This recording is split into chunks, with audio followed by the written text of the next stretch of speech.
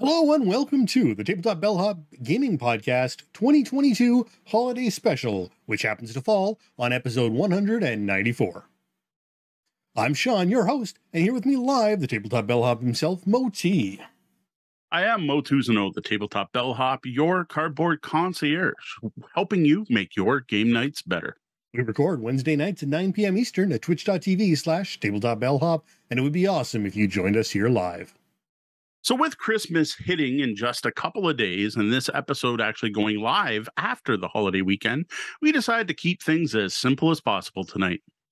Well, we could have just as easily canceled the show tonight. Due to the timing, we both ended up free, so figured what better way to celebrate the holidays than spend a night with our fans. So to that end, welcome all you awesome folk who joined us live in the lobby tonight.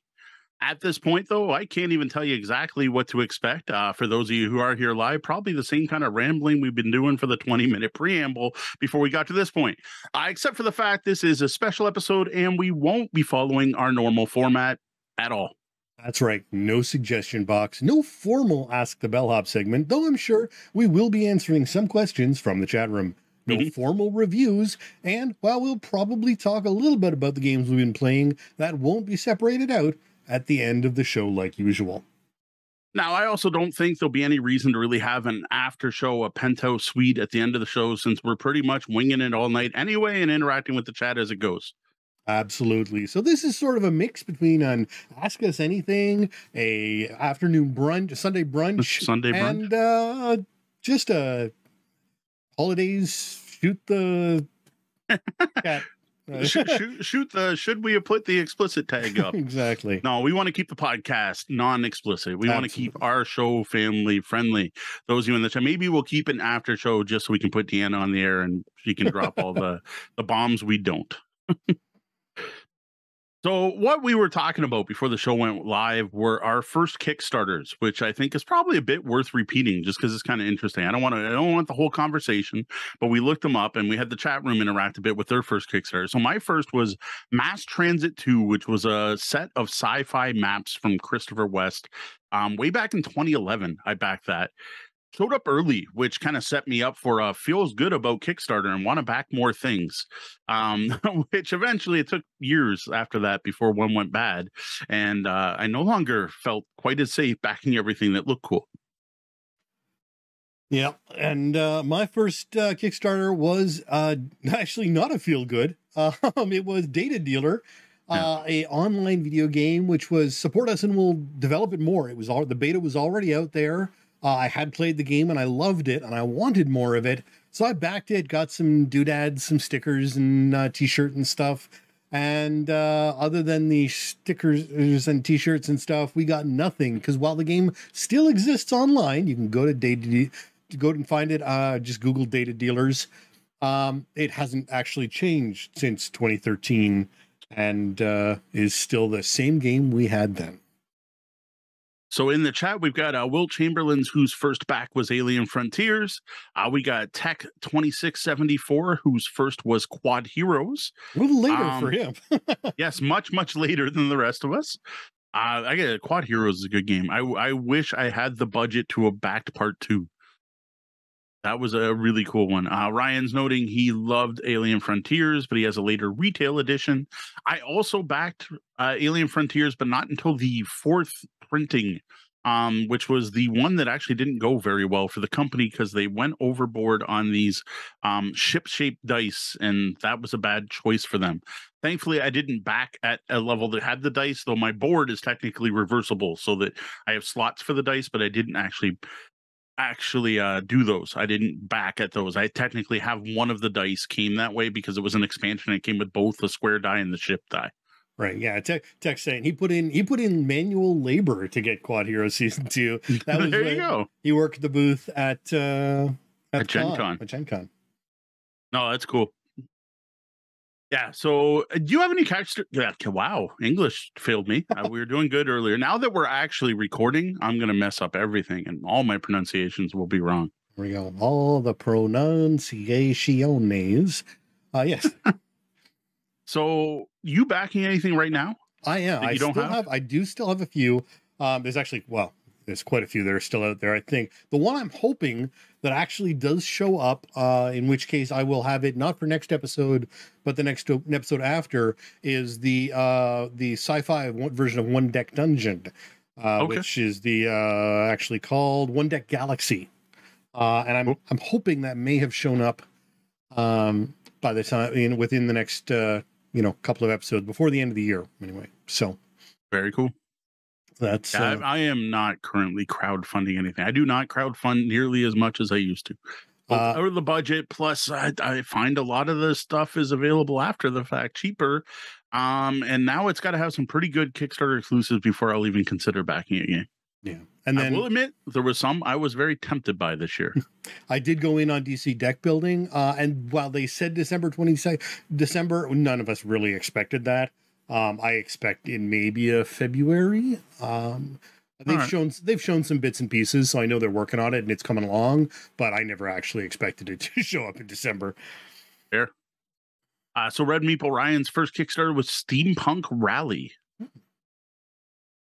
And Roger Dodgers was the book board game design advice. What I know.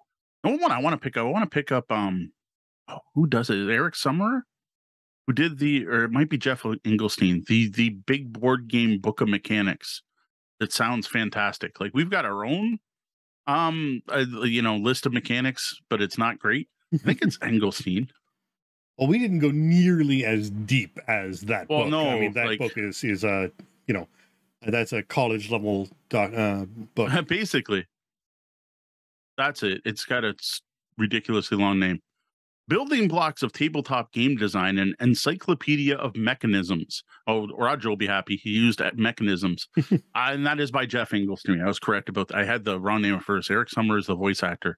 Jeff Engelstein's the game designer. Well, actually, the entire Engelstein family are game designers. His daughters are now publishing games. And Isaac Shalev. Will Chamberlain saying he just received Mind MGMT, the best hidden movement game he's played. Nice. Mind management, which would be way more interesting if I'd read the comics, I think. Comics look cool. After Sen won, like the amount of awards that Sen was sharing, I'm like, okay, now I'm tempted by this. Plus, I like Sen's games. Right. Yes. Red Meeple Ryan also likes mechanisms. I still say language evolves. Both are applicable. Most people seem to say mechanics nowadays, at least when talking about board games. Yeah, yes. I just give up. Mechanics. Mechanics is what comes out of my mouth most of the time because it's what I'm used to hearing. And maybe that'll be a resolution for next year. We'll stop saying mechanics and say mechanisms. I doubt that one will last. That'll last about as long as a gym membership. Yeah. Oh no, the gym memberships last. It's the actual use getting out of the gym membership is the problem. So yes. Oh, okay. This hat may not stay the whole night. It is warm. It is very warm. Yes, I know. Mechanics fix cars. Mechanics also make board games playable. It's kind of the same thing. And if you tweak them. That's cool. A prisoner figure? Like as in the prisoner? As in who is number one? Trader Mechanics break cars. Yes. There is a game called Trader Mechanic, which I have not gotten to play. Awesome. I love the prisoner. We have the complete series downstairs. I've always been wanted there's a GURPS prisoner, and I've been tempted just because I think that would be a fascinating universe. I just don't know how well it would. Huh? Except I know. GURPS. That's we can't spend all these years making fun of GURPS and then dive in. I just want to read it. GURPS makes great source books. Right. First RPG Kickstarter backed. I think it would be Numenera. But again, Deanna backed that and got the Reliquary box for me for Christmas. Worldwide Wrestling 2nd Edition. That was my first RPG. Nice. That's a rough guy. Did you back the new one? The Worldwide Wrestling? The second one? Yeah. No, the new one. The one that's live right now. He has another one live? Yeah. Oh no, I didn't even know. It's like the Christmas caper. It's a one-shot wrestling match between the various fictional characters to see who's the spirit of Halloween. Oh, or Halloween. Sorry, spirit Christmas. Of the holidays. No, I missed that one. I don't even think I got. Somehow I missed that completely. I even shared it in the Discord. Oh, okay. I was tempted. It's very reasonably priced for a print product, like $15 or something like that. That's not bad. Oh, I shouldn't open the Discord while I'm live. I wasn't even thinking. Sorry if my quality suddenly goes to garbage.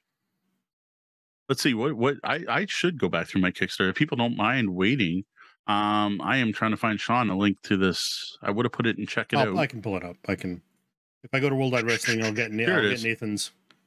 New Year's Fray. That's what it's called. I couldn't remember the name. New Year's Fray 2022. And I will throw that in the chat because Nathan deserves the attention. Absolutely. Low system resources may affect your audio quality. I know, I opened Discord. I'm well aware. I am now closing Discord and then actually going to the thing and making sure it's actually closed because now quitting Discord. Yep, there we are. New Year's Fray.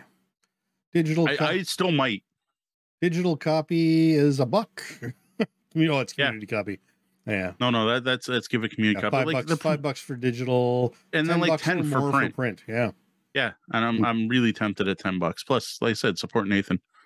I will admit, have you read Worldwide Wrestling 2? I did actually go through. I did go through it once. I didn't do a full read. I did a speed read of it to familiarize myself with it. But I have not, because I haven't had anyone to play with. So yeah, I we had planned. I think we had plans to play it at Breakout Con. Yes. At the beginning of the pandemic. Yep. Unfortunately, that didn't happen. I haven't been back to Breakout Con. So, all right, I am going to confirm that was. Well, I won't know when that was, D, because you backed it.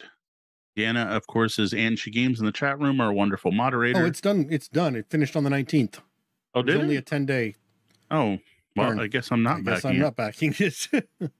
Over her shot. No, Red Ryan saying Dungeon World. There you go. No, Westward. I forgot about Westward.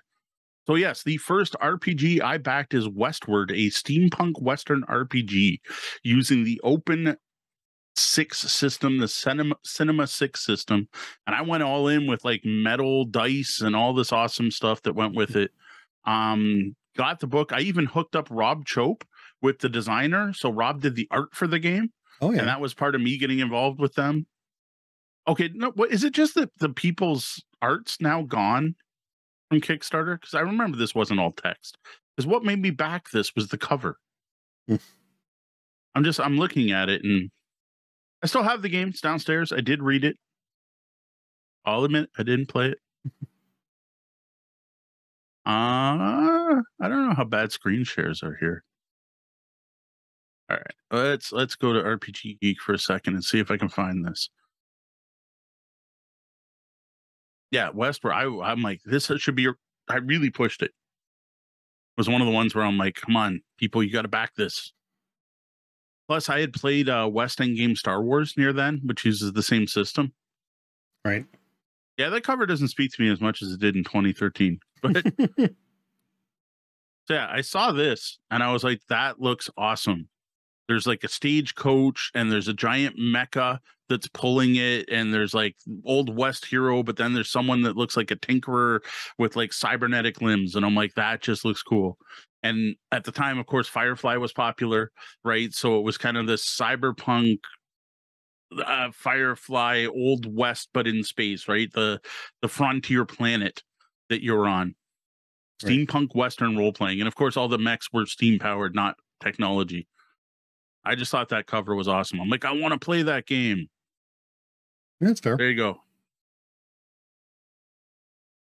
Yeah, I totally I forgot that game basically. So it's downstairs. I have it. I did not run it. That was my first one. Regretsy's Big Book of Fabricated Folk Tales from Finland. That's quite the name. Yeah. Was Magicala's first. There you go. First RPG was Fear Against for Savage Worlds. Yeah, my next one is Dungeon World. Right. Which I played. I read the book. I never ran it. I did play. Chris Sneezak ran me through part of what do you call it? The Airy Peaks, I think is what his mega dungeon is called. Right. At midnight at Breakout Con, because he thought he scheduled it for Sunday at noon, but instead scheduled it for Sunday at 12.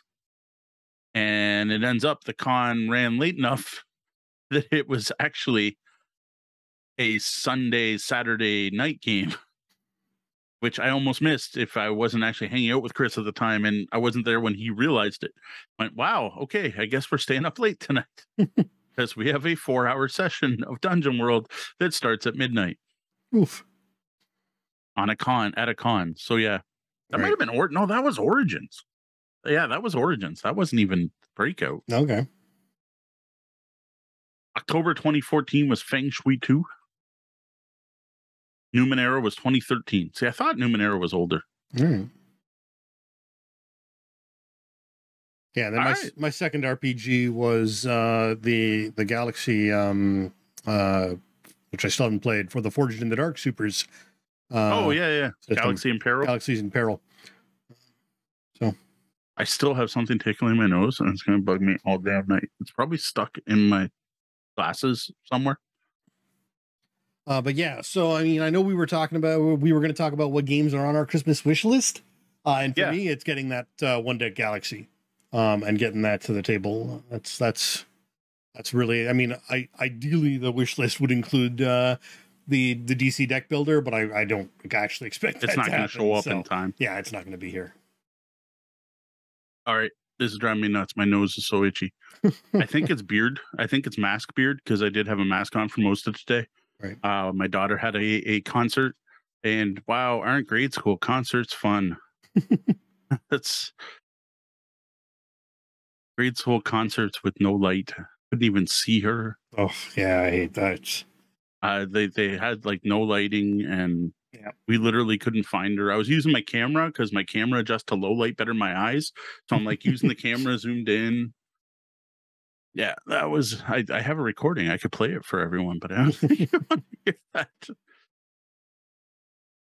That said, one of my children's friends was a fantastic singer who has applied to Walkerville for singing, and I am certain they will get in because were the best performer of the entire show. What was I looking up? What was I doing? Oh, that Christmas list. I want to see what I actually put on it. What did everyone buy themselves as Christmas gifts? Nothing. I tend to not buy myself games. All my games are by myself. So if I play a game, I bought it myself. All right. Here's what I actually put on my Christmas list. Quacks of Quedlinburg, The Alchemist expansion. Yeah, that would be awesome. I love Quacks. I just never picked it up. It's not someone we work with, so it's not something I'd expect a review copy. So yes, want the Alchemist expansion for Quacks.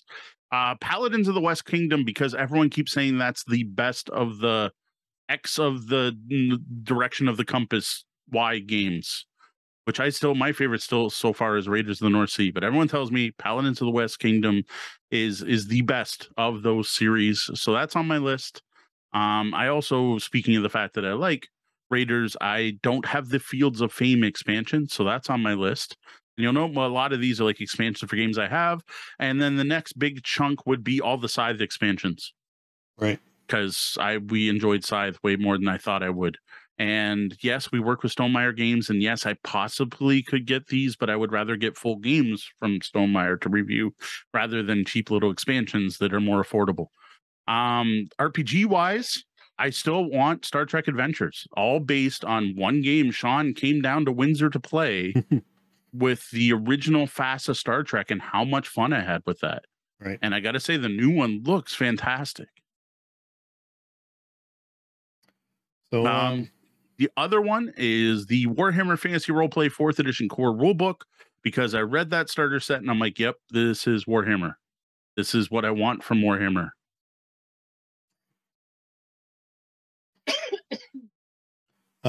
We got Roger Dodger, Eclipse, second Dawn of the Galaxy from Me to Me. Good. That is such a good game. That is definitely worth getting yourself something. That was that one he picked up, or is that one he wants? He says from Me to Me. So, all right, we got some chats, got a bunch here. So Numenera was this. One Deck Galaxy. Ryan wants to know about it. Will Chamberlain, I think this is the Christmas wish list, is Arc Nova, Heat, Pedal to the Metal. I have heard great things about both. Arc Nova currently is dirt cheap at GameNerds.com, though I know that's in the States. I believe that is both his wish list and his buy for himself list. Okay, there you go. Same list. There you go. Yeah. All right. Zombicide Dice and Catch the Moon. That's awesome. Tech, pick those up. Zombicide Dice I haven't played. I played Zombie. Oh yeah, Zombie Dice. Sorry, not Zombicide. No, my mouse was over top of it, and there was a stupid pin blocking it. Looked like Zombie Dice. I have had fun with. I'm not a huge, Yahtzee fan type of game, but that one in particular I had a lot of fun with. Catch the Moon is so neat. Tech has a game I really want to play. Need to bring that out the next time we're at the barbershop bar. And I'll finally get to try Catch the Moon and try not to make the moon cry.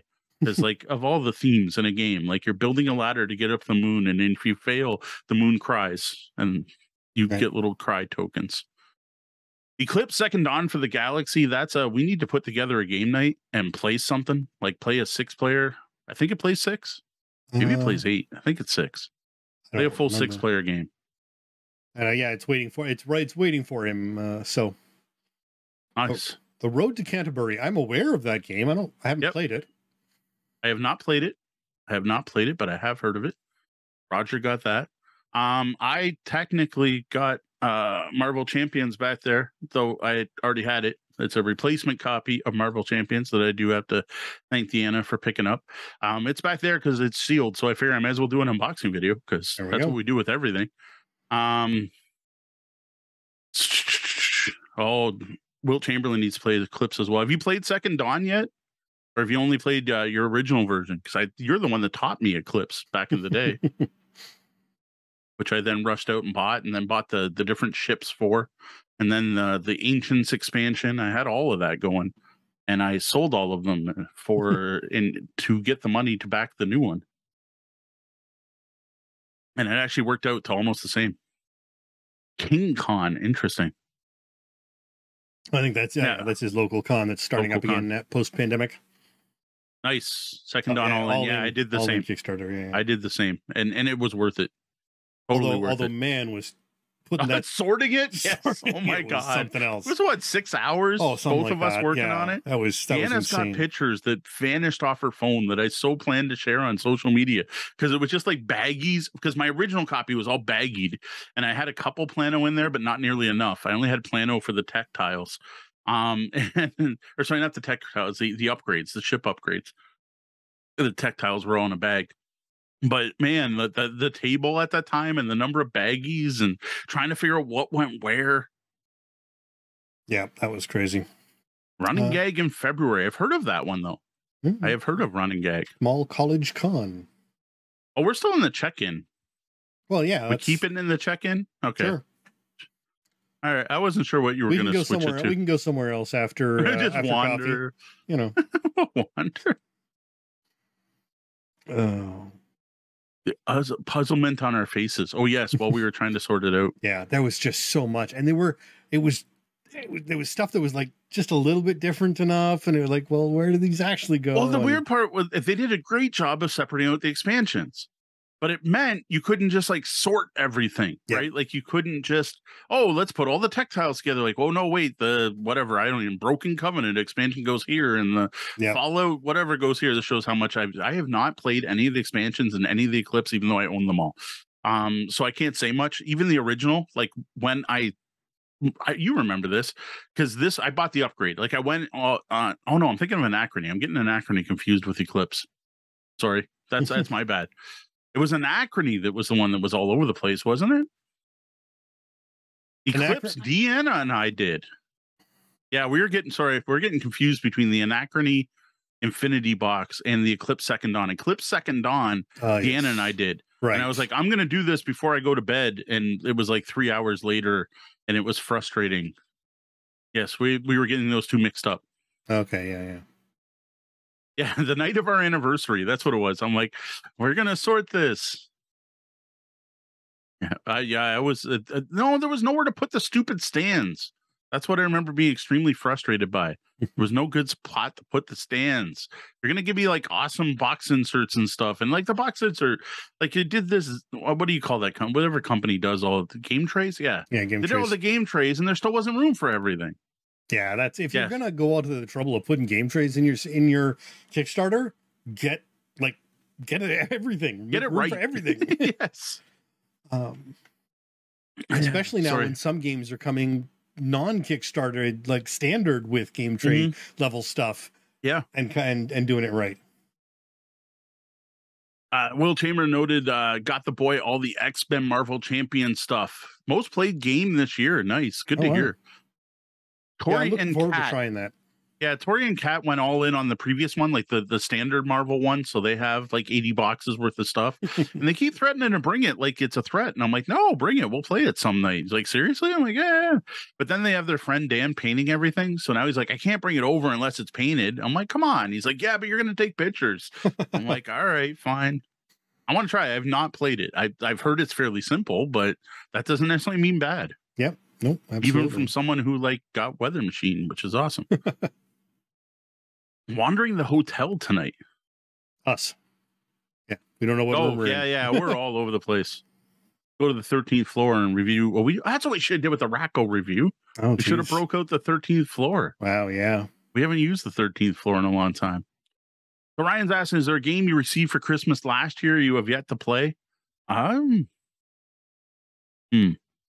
RPG for me, but I have stuff on the pile of shame that's definitely way older than a year. But I don't think there was anything from Christmas last year that didn't get played. I think I'm pretty good. Everything Christmas got played. We got my wish list is pretty like succinct. It's stuff that I really want. Yeah. So last year I think was Quacks of Quedlinburg, Space Base, which definitely both those got played. Oh, yeah. Lost Ruins of Arnak and Dune Imperium. So yeah, all of those got played. Deanna might remember if there was more. Trying to remember what else. Sent me a photo on Facebook. Let me go over to Facebook here. I hate do it this way. I'm not screen sharing. What am I worried about? Yeah, don't worry about it. All good. I thought we didn't have a picture of that. All right, here you go. This is great. So yeah, sorry, we were thinking Anachrony. The Anachrony Infinity Box. Like, look at this. Yeah. like just trying to figure out what went where, and it would have been nice to have. It would have been nice to have two copies of that book Mo had in his hands. Yes, because that was the one that helped. Well, you there was explain... even the fact there was a book that explained what went where. Yeah. When one of your manuals is just how to sort the game. Yes. Though I gotta say, more games that have trays like that should have such a manual that tells you where to put things. There is that. Yeah, Tech's one wish this year is a tabletop bellhop mug. I don't know. We have no excuse anymore. We suck. That's all. There is no excuse. Okay, where did my Twitch window go? I drove by the barbershop today, so I know where it is now. There you go. I noticed as I'm driving back to the highway, I'm like, oh, I know what I should probably stop there because my hair desperately needs it. But it was 11 o'clock. It's way too early for a beer with a haircut. There you go. You could just get a haircut there. I know. And they were open. I was like, are they actually open this early in the morning? Because it really is early for beer and a haircut. But yeah, I don't know. I think you can serve after 11. Isn't that what legally it is? Yeah, and some days you can do it earlier. I think something like that.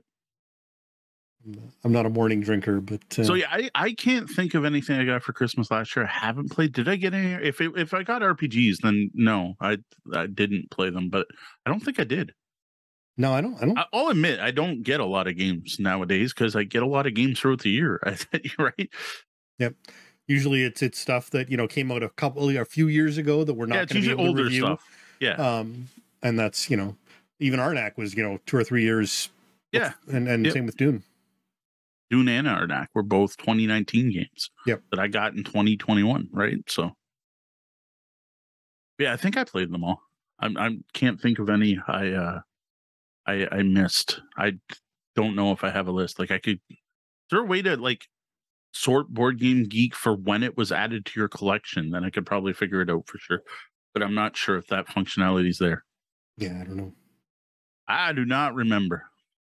So those were the games specifically on my Xmas wish list. If like money was no object and I was rich, I honestly can't think of anything else that like there's a few out there. There's the guy that did Zaya, Legends of a Drift System, did that fantasy one. I have no idea if that's out, but like with the miniatures, with the swappable heads and everything. Yeah.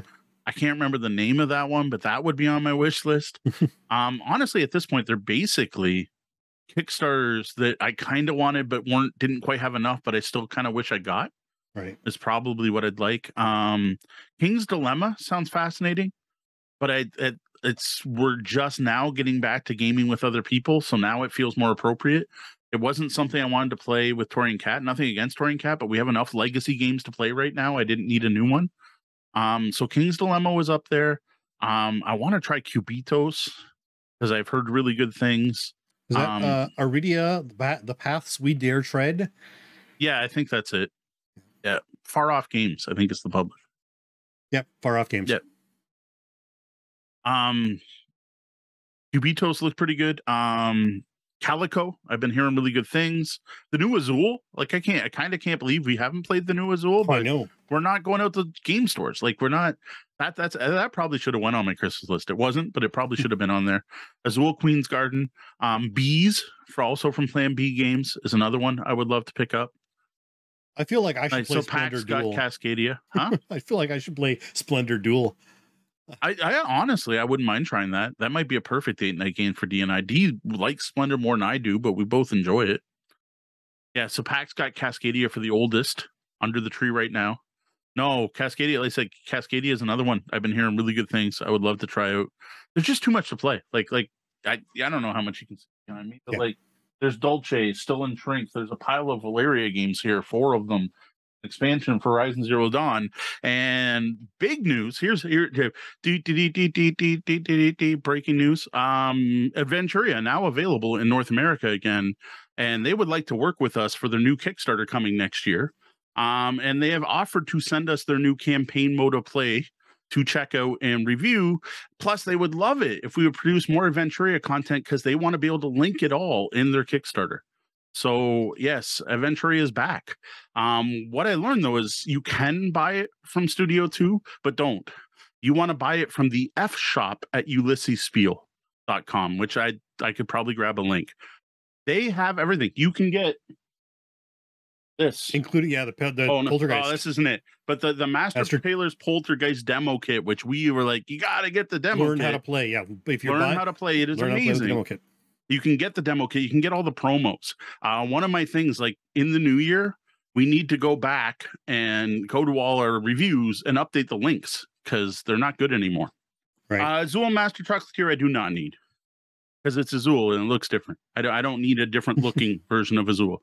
Another thing to know, Plan B Games is going out of business. If you do want any promos for their games, go to their website right now. You can get like the Joker tiles for Azul, the deluxe tiles for Azul, the bee token for bees, and so on.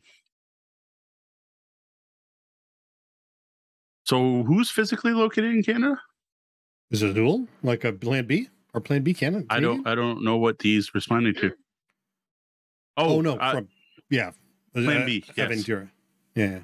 No, Plan B. Yeah. So Azul and all that. Yeah. So check out Plan B Games if you want promos. I gotta admit, I love the Joker tiles. They're just a wild card, but they can be put anywhere, but they also have to follow the rules. I like them. They're a neat addition. It makes a game that's already good give you a little bit of a twist. So yeah, Plan B Games, you go there now. Prices are US, but ships from Canada. No duty for Canucks, Deanna says. And nice. And it's literally a sale until everything runs out because they're closing down. Yep. I don't know. Maybe they got bought out for the 3rd time. I think they might have. Asmodee might have bought them out. Like the reason they're called Plan B is because they got bought out by Asmodee, and the woman relaunched a new company and called it Plan B because well, my first company didn't work. It got bought out by Asmodee, and I think this one did as well. So, although to be fair, some people consider that working perfectly. Yes, exactly. And people were joking if we were going to see like Plan C games and stuff like that. Yep. Yeah. That's right. Sorry. That's right. It's 3 times. Yeah. So yes, they got bought out, and then they opened up Next Move Games, And then they got bought out. Next Move Games got bought out and became Plan B Games. And this would have been the third time they were bought out or something. It's ridiculous. I got to say, anyone who wants to be a publisher, I think your goal should be just get bought out by Asmodee and then start a new company. Well, I don't think you have much choice these days. If you're successful, you're going to get bought out by Asmodee. Yeah, it seems like Stronghold somehow hasn't, though. And like when Bonacor was in charge, he was like begging him, like, come on, Asmodee, I'm right here. I want to retire. He then did retire because he was doing well enough on his own. But like that was his retirement plan, was get the company popular enough. I guess people really didn't like the thin cards and shipping resources and terraforming Mars. Yeah, you can do worse than the Asmodee money. Absolutely, yeah, Ryan. Exactly. But like, let them have you. Go do your own thing. Do it again. Next move, right? Plan B, Plan C. Yep. So yeah, I'm just trying to think of some of the, like, this is not a, recap of the year, but I'm just trying to think of the games I see people talking about that I get a little jealous of that we didn't get to try. But yeah, I mean, you could say Frosthaven, except you didn't play Gloom and Jaws fully. So why go to Frost? Why not play Frosthaven as well? Yeah, I how that goes. I did not back Frosthaven. I may regret that eventually. But one of the problems is if we get back into playing Gloomhaven, that's all we play. And I don't want to get to a point where it's the only thing I play. Back when we played Gloomhaven, it was before the pandemic, and I had 2 regular game nights. One was for Gloomhaven and one was another one. Plus, I was running public play events on the weekend. So really, I had 3 game nights a week, which is 2 chances to play games off the pile of shame and the pile of obligation, and a night to stream Gloomhaven, which we were enjoying.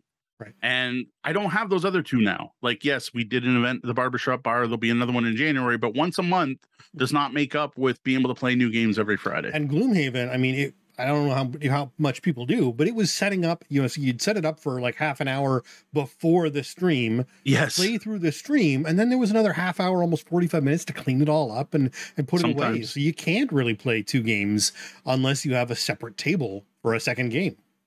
Yeah. Like, you have to, you can't play it at the same time, really. Yeah. Like, technically, my table's big enough. We probably could have did half and half and left Gloomhaven set up on one half. But the whole thing is, even leaving it set up doesn't help because so much changes between one scenario and the next. Yeah. Like, what are you going to keep out? Oh, we happen to reuse that one map tile in this one rock. Okay, everything else has to change anyway. Yeah, but reboxing is time consuming. Yeah. So you're still, and that's with a box insert too. Mm-hmm. We got to add that, I think, as a bellhop law. I think it's been proven now. Don't buy box inserts because you'll never play your games again. Like, it's so bad. We keep getting content from box insert people, so maybe we shouldn't say that. I don't know. We haven't had anything new from box insert people in a while. Folded Space, we tend to play those games, but not even them. I don't know what it is. It's like the curse. You're like, this is going to make this game easier to get to the table, and never again.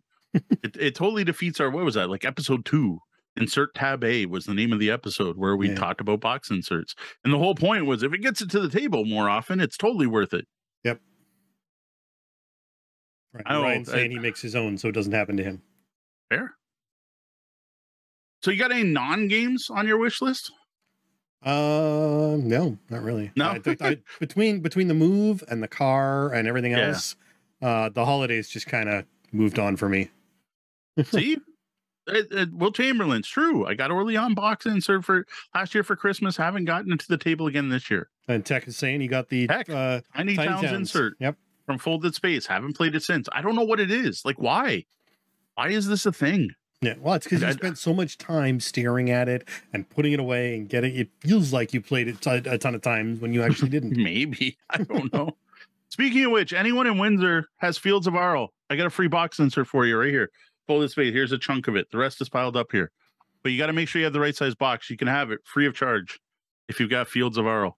Because what am I going to do with these bunch of trade? Like, technically, I thought about like taking these and throwing these in other games, but like they're really made to fit together. Yep.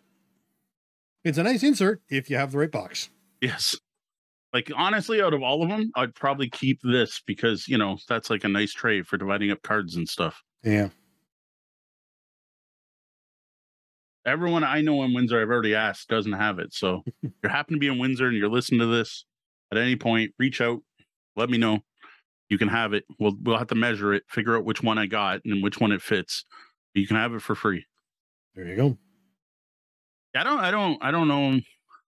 Other geeky thing, I don't even know. I could use some new headphones, but I don't think I even put those on the Christmas list. There's video games. I want some video games. I would love actually a next gen system. Would be leaning towards the PlayStation 5 over the Xbox Series 1X or whatever the newest Xbox is. Yeah, I'm not really gaming much other than on the PC, and the PC's still rocking away. So I've got Marvel, and I spent money on Marvel Midnight Suns. So that's the one I'm playing for a while now until Hades 2 comes out. Until Hades, yeah, exactly. I have to say though, you know what, I'm a little disappointed in Marvel Suns. It's a fun game. Like there's a little bit of sort of a positional thing. Like you actually, where you stand in the battle actually matters, but it is a deck builder where you're playing 3 different characters, each with 8 cards. And that's it. But at the same time, parts of the graphics are kind of meh. And it feels like a slog. Like between the actual battles, there's so much story and adventuring and collecting going on that it just feels like almost a bit too much of a slog for me to load up and play. Because I know even just to get through a single day, all the little places I have to go check and stuff I have to check up on and restart this and research this and do all this. It's just a lot to do. Wow. See, and I thought that was supposed to be a lighter game, like more of a pop it on, play for a bit, stop. Yeah, no, so when I do that, I play Marvel Snap if I want to. Although I have to say, I've gotten to a point in Marvel Snap today where I am upset. If literally I am at the point now where if someone drops Wong on the table, I immediately just walk away. I retreat. I will not play if Wong is on the table. And I have no idea when I get to him. Maybe like when I get him, I'll probably put him in my deck and I'll probably be that same jerk because why not? I mean, it's literally like at one point someone dropped Wong and dropped somebody else and immediately got 2 locations up to 58. Jeez. With a 2-card combo. Wow. Yeah. What am I going to do? I'm done. I can't. Yeah. So, luckily not too many people have him. So I don't even know where on the list he shows up. For all you know, it's a random or it was a 1 month only thing or happened before you played. I think it's in the list. I don't think it's a pay to play. Most of the pay to play stuff is all just graphical garbage. Yeah. So, Audible annual sub is the big. There's a bunch. We got a bunch in the chat here. Audible is an expensive one, I gotta say. So Pax points out instead of getting box sensors after the fact, she tends to back Kickstarters that come with them. Fair.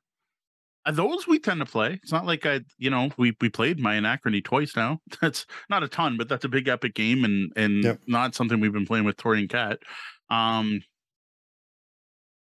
Tech saying played more board games online than in person. Well, we've definitely done the same thing as well. We only tend to talk about the in-person games most of the time, the physical games, but although I have to say my board game arena plays are way down. I used to have like 11 to 14 games going on at once. I'm down to 6 or 7 at a time. It's really kind of tapered off. I haven't played on Board Game Arena in a while. I've just been busy. There's lots going on. I'm happy enough to get some physical plays in now and then. I haven't even been playing video games lately. Like I popped Hades back on a bit there during Black Friday just as a good time killer. And I'm finally down to, like, according to the book, there's one last thing I need to do. The prophecies, I need to defeat Charon twice. Right. But then I still have a bunch of stuff in the other book where you just, catch 5 of this fish and go to this location 23 times. I have a bunch of those too. We all paid attention when Hades 2 was announced at the Game Awards. Everyone got excited. We'll see if it can, It will.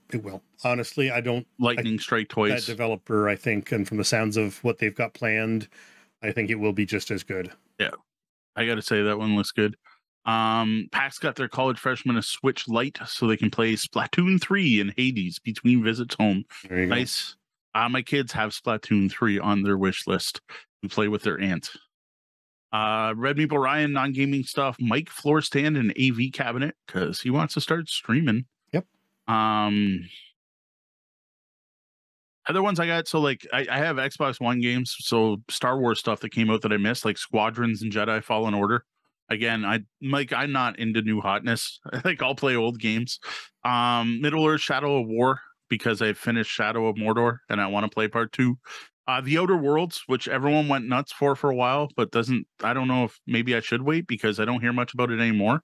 I had it on my list. I almost pulled the trigger on it once when it went on sale, and I'm like, I still hear really good things about it, so I don't know. We picked up. Did you pick up Squadrons from Epic or no? Because you want it on console. No, because I want it on console. Right. I did, but it's installed. I don't play games on my PC. I don't know if that might change. Like once we start actually like the PCs downstairs, the other PCs downstairs, and we're streaming from downstairs and stuff. I don't know if I'll play down there, but I think I might play more up here because I'll spend more time downstairs. I don't know. So yeah, Diablo 3 for the Switch is still on my wish list. I just didn't bother taking it off from last year. I don't know. I got a couple Super Smash Bros, but the kids got that, so they got that for doing some good stuff and being good. Non-Christmas gift that is sitting downstairs. Of course, they haven't been good with cleaning, so it's still sealed, but they physically have the game downstairs. Yeah, I'm keeping my fingers crossed for Diablo 4, except at the same time, I haven't been playing any Diablo or any Blizzard content at all because, well, Blizzard are kind of idiots, except Microsoft was supposed to buy them, but now they're being sued, so they may not be able to buy them because the FTC is stepping in. So, oh, jeez, that's such a pain. I'm like, Sean in Windsor is a Christmas gift for all of us. Oh, there you go. If only the stress to get me here hadn't. There you go. The gift we got, the gift we got for ourselves are new vehicles, but neither of us by choice. Yeah, exactly. That's the other thing that happened. Yeah. What else we got? Are you getting your kids any games? No, not. We're not. They've got a bunch of stuff, but they don't really play it without me. So right, it's fair enough. Yeah. We're not this year. I was shocked. I had to think about it. I'm like, did we get the kids any board games this year? I'm like, no, not really. But to be honest, we don't play a lot of games with the kids. We play on Sundays at Mims, but it's just the kids when they're here have their own things to do. My daughter is very active on programming Scratch. She's very active on Scratch. They're both really into crafting.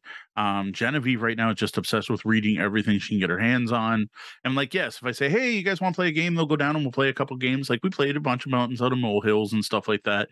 But it's not like being all gamers in the same house doesn't mean we game together all the time, right? Yep. Now, what is happening is my oldest daughter, I don't know if I mentioned this on the show, has started up a board game club at Walkerville and is now every Friday stealing my games and bringing them to share with her friends at school, though she is really fighting with getting anyone to play anything other than Monopoly and headbands. And I honestly, like, even being the tabletop bellhop, I'm like, I don't have an answer for this. Like I don't know how you get them. Like, if they're having fun, great. I don't know how you get anyone to play Monopoly in half an hour. They do it though. They get 23 kids out, and like 16 of them will play headbands together, and the rest are all playing various, like, multiple copies of Monopoly and somehow having fun. And I'm like, I don't know how to fix that. It's not in my wheelhouse of experience. They're having fun. That's the problem. Yeah, yes. Do you need to fix it if they're having fun? Well, yeah, that's part of it, right? And I'm like, I don't know, just keep bringing more and more interesting games, and the people you're playing with will hopefully get happy, and loud, and people will be like, oh, what are you doing over there? And maybe it'll eventually catch their interest. But what she's been really leaning towards is the party games, which sadly we don't have a lot of because it's not really what we love. Hamster roll. Like we need hamster roll. Oh, hamster roll is a good call. Yeah, that's a good one. And I'd say Riff Raff, but she'll never be able to assemble the boat. God, no. Pitch car or something. Yeah, pitch car you can play in half an hour. You can make it small. I hadn't thought of the dexterity games. That might be my next suggestion for her. Go for the table presence, right? Hook them in with stuff that looks like cool. She's like, I so want to play Villainous, and I'm like, yeah, Villainous is a big step above where these people currently are. How about you bring Hues and Cues? I guess Ven has been fairly popular so far. That's cool. Rhino Hero, yeah. She won't bring Rhino Hero. So the other problem is these are teenagers. They are artistic teenagers at an art school, and they don't want to play kids games. They met Tori and Kat. Tori's favorite game in the world is Rhino Hero. Yeah, I know. That's the other one. He hasn't brought over Super Battle yet. He's Oh, supposed to yeah. bring that over sometime. So yeah, we are not getting video games. Yes, they have a few video games they are getting, but no actual board games this year. And the other thing is, we got them games last year, and we still haven't even cracked one out of the shrink. So they're talking about people who got games. No, Cuckoo's a kid's game. Looks like a kid's game. It can't look like a kid's game. She won't even bring Ghost Fighting Treasure Hunters because there's kids on the front cover. Like, no one will play this. The Dad. Ghost Betwixt last kids on the cover. Yeah. We'll bring that instead. So yeah, and I'm like, I should be able to help them with this, but like, she doesn't want to bring any of the games I think will work because they're too kiddie. Like Magic Labyrinth with the marble underneath the magnet, like that's such a neat game. Yeah, it's simple, but like compared to headbands, it's actually kind of a step up. Too bad you still didn't have the Chaos Dice game, the Cthulhu.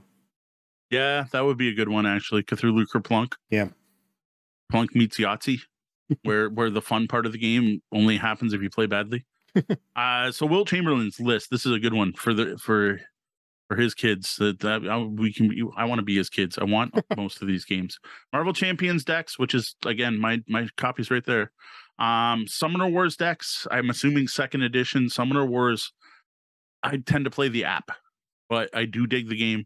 Micro Macro Crime City. There's one that should have been on my wish list that I kind of forgot about. It's supposed to be amazing. It's like just this giant map with lots going on that reminds me of like, old Mad Magazine, Sergio Aragonés, like super busy, lots of like Gru comics, like where there's just stuff happening everywhere. Yep. But like it's that, but there's a game involved where it's like, find the bakery and you find it and you're like, okay, follow the person walking and you'll find them on the map and you eventually solve problems. That game looks awesome. Disney Villainous expansions. My oldest daughter would love more Villainous. The problem is the rest of us don't love it. So Pax is saying other games under the tree are Dominion and that they've never played. Nothing wrong with that. It's first time for everybody. Wingspan Africa expansion. They're a big Wingspan family. We've heard that many times. We know that. And Networks 2-player version, the Rival Networks. Networks was good. That's one of those games that and we never played. It disappeared in the mix. Like we brought it back from a con. You guys taught me because you and Deanna were the ones who had played it because you got it in the play and take. It was you wrote every time you played a game, you wrote your name down and they gave them away. Yeah, which is an awesome event. Yeah. Yeah, we've now played Wingspan on Board Game Arena, and it didn't. I think I need to play in person because something just didn't. Or at least real time. Yeah, or play it real time. Maybe it'll make more sense. Catacombs. That look good. I want Clank Legacy. That should have been on my list. I want to do Clank Legacy Acquisitions Incorporated. So again, I don't need another Legacy game. Like I bought the recharge pack for Charterstone. Am I ever going to use that? I feel guilty for buying that now. I'm like, damn it, why did we buy that? When are we going to actually play through Charterstone a second time? So we did enjoy it, and I wanted to at the time. Like at the time, it was like, strike. Well, we should have played like that weekend. Started up. Like Sean's here now. We'd have 5 charters. It'd be perfect. We're hurting for 5-player game. That's the one.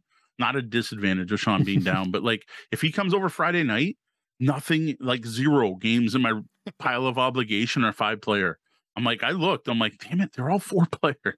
Well, we need to get the show notes done early, and then do a Tuesday night gaming where I come over. Well, yeah, or Tuesday or Thursday or whatever. Yeah. Like, yeah. We need to get back to gaming more often. Yeah. Which like we have to game more often. No, it's not like that. It's a bit of both. Yeah, Clank Catacombs look good. It does look good. Yep. I haven't played Clank. Just Clank expansions. I'm always moving on to the new game now, right? Which I think is part of being a content creator. You we don't necessarily keep up with the new hotness, but like there's always something new to move on to. There's always the next review. Clank was the last game I played with my kids, actually. There you go. But like there's Clank expansions that came out I never even touched. And I'm like, I love Clank. Like, why didn't I go pick up the Curse of the Mummy's Tomb or whatever? Like the only one I have is Sunken Treasure. Right. All right, we're going to move to the coffee shop, but I have one more holiday tradition question I kind of wanted to ask, and I think this is mainly for the chat room, but do you have any holiday gaming traditions? Is there anything you do every year, this time of year, we can go all the way back to Thanksgiving, especially for the Americans because it wasn't so far away, all the way to New Year's, to whatever next is. Is there anything after the New Year's? No, it's just New Year's Day, right? Like, there's no Boxing Day after New Year's. Nope. There's so it's the Hangover Day. That's about it that I know of, which is New Year's Day, right? Yeah, it's New Year's Day. Because it's New Year's Eve. You technically celebrate. Do you have any holiday gaming traditions? One of our big ones that we're still talking about it. I don't know what we're doing is gaming in the new year, which has also been one of Sean's traditions. One of the heck, even when we weren't hanging out that often, we tended to see you at least once a year on New Year's, and we'd have a big, I don't even know, 24-hour, 36-hour gaming event. It wasn't really planned. It tended to start whenever the first person showed up, and it ended whenever everyone fell asleep. So, so that was a big deal for a number of years, and became a big deal for a number of other people. And of course, that got ruined by COVID. And I feel bad. Like, there were people who were like, "Oh, please, are you having it this year?" And I'm like, "No, it's sorry. I am immunocompromised, and my mom is even worse. Like, she's in rough shape. So we didn't want to take the risk." Deanna and I have talked about it this year, and we're definitely not doing a big party this year, but we might do something. We'll see. So that's one of my big ones, is gaming in the years. Another one is we used to also do Thanksgiving close to the American, or the Thanksgiving, which was basically the same thing, but we didn't like provide alcohol and food like we do on New Year's. Like, we'll put out cheese platters and cheese balls and that, where Thanksgiving was just like, come over, we're playing games till people are sick of it. Right. And I get, 2-3 tables going at once. Christmas Eve, we go to Brenda's house and we play games. For years, that has been Ticket to Ride Anniversary Edition. The big shiny, like, I actually have, I don't even love Ticket to Ride. Like, it's okay, but like, that edition looks so nice. Like, even I appreciate it when it's out on the table.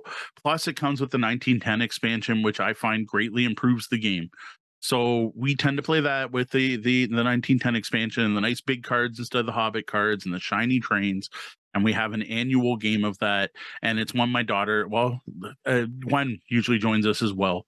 Does it play 6 or only 5? I don't even remember now.